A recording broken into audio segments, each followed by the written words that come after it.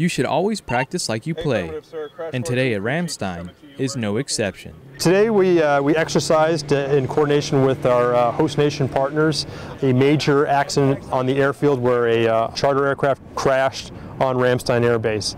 And so we used that as an opportunity to test our interoperability and our coordination with host nation, state, county, and city emergency responders. I'd like to thank our German counterparts for it was an incredibly successful exercise.